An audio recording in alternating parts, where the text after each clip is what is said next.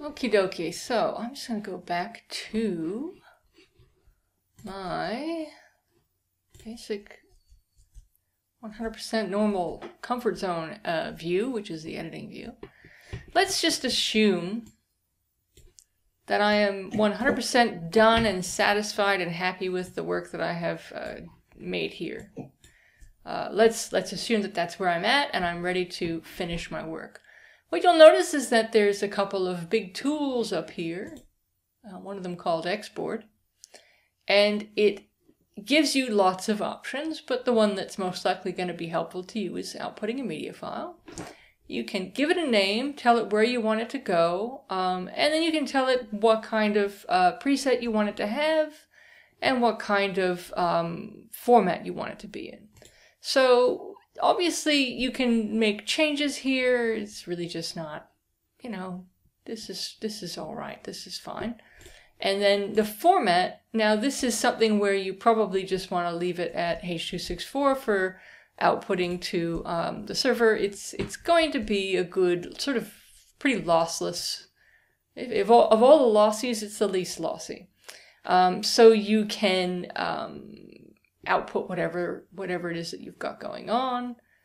I'm not sure that there's any fun thing that you want to do apart from outputting your video and audio and effects and such, or whether you want to do anything else. But what you really want to make sure you do is tell it where you're putting it in a way that makes sense. You might want to have a special folder for renders, right, so that you can separate your output from any other elements. And this is an external drive I'm working on, not an internal drive. Give it a meaningful name so that you can remember what it is. And then you can sort of say, I want the entire source, or maybe you want to capture only, say, from your in and out area or a work area or some custom range. You can always add a custom range and tell it what you want it to be. So if I want my, you know, whatever it is I want, and then scaling, you don't need no scaling, nobody needs no scaling, we're good. So just say you want to export it, you can just export it, and it will export it immediately with these settings. If you wanted something more fancy schmancy, something more detailed, where you have more control over what you're seeing, you can also send it to Media Encoder. I don't think you need to do that. You should be fine to just click the go button and let it happen. And you can see that it's encoding it. It'll do a couple of passes and have a think about whatever it is that it's doing. And you're saying, okay, it's been exported, and it tells you where it's gone. If right?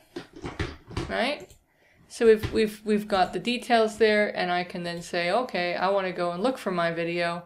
I know that I have to go digging around in my volume.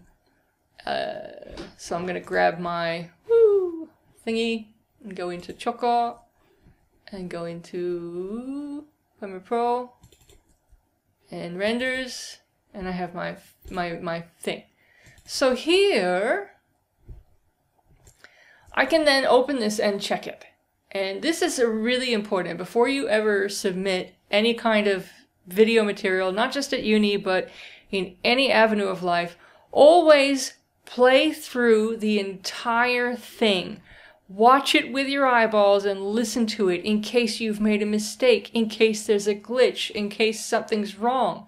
Have a go. Have a play. Check it out. Look at my amazing graphics. Believe me, but the public nursing home, it's not that bad. It's not that bad. But you have to make sure that you check that there's nothing wrong with your absolutely gorgeous graphics, which you worked very hard on and made you extraordinarily happy. Oh, yeah. And really just take the time to check it from start to finish. Because just scooching through like this is not the same as actually watching it. If for some reason you're trying to watch it and you can't concentrate, go stare at a wall in the distance, you know, release your eyes. Sometimes when you're sitting at a computer for too long, you just kind of get all fatigued with your eyes. Just go and do some long distance viewing, you know, breathe for a few minutes, come back and just watch it from start to finish, and then submit it. When we do want to submit stuff, I'm going to go to SCCI Media. Oh, I've got it open already. Hello. You log in, and when you log in, you'll be able to upload stuff. There's a little quick doodad here that says upload stuff. So if I want to upload a file and I want to find that file that I just did work on, wherever it, oh, they're all out of order now. That's not very fun. Come here. I like alphabetical order. Oh, wrong one.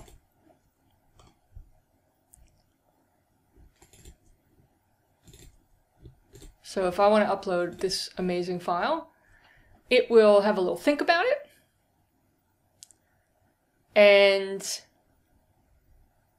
slowly but surely it will finish the job. It takes a little bit of time to do, so you have to be a little patient.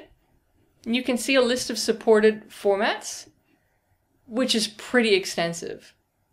There are a few unsupported codecs, so just note that most codecs are accepted with the exception of what's listed here.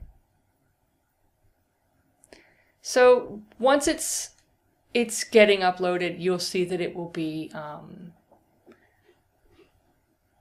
done, and then you can edit the details. When you edit the details, you can tell it to make some changes there, whatever. But one of the other things that you can do is you can share it, because even though it's still being processed, it has a link already.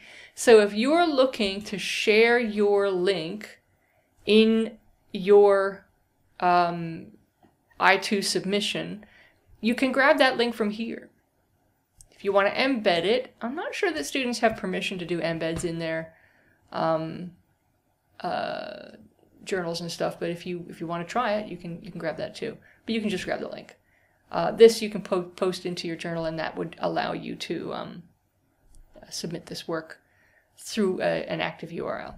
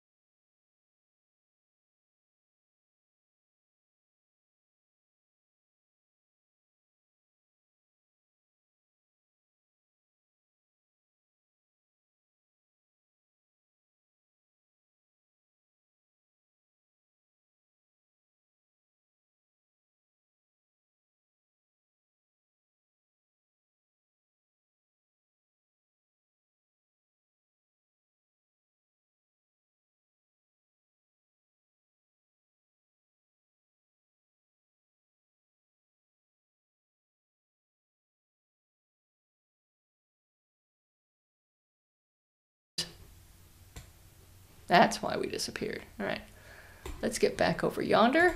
I've touched the wrong thing.